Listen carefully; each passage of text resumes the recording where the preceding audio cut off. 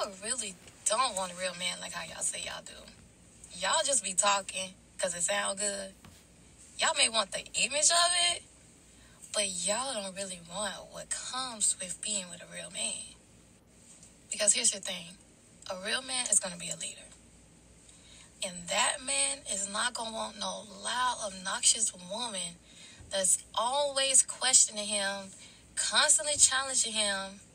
He does not want to fight with you every day because you don't know how to shut up. If you want a real man that's going to provide and protect, you have to fall back and let him do what he was made to do. We hear all the time how black women are the least protected.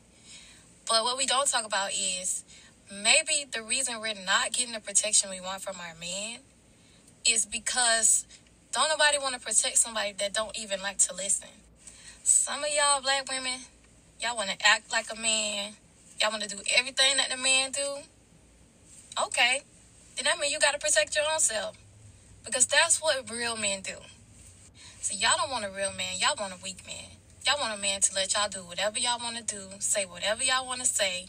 Y'all want him to ask y'all for permission. But baby, that's not a real man. That's a simp. What makes it even crazier is that most of the women that she's referring to literally tell men that they are not man enough because they cannot handle their aggression.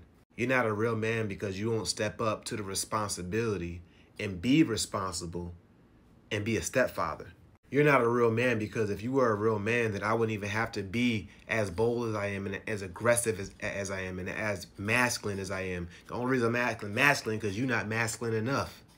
Like, that's the type of stuff they say. And that's why they be lonely as a single mother.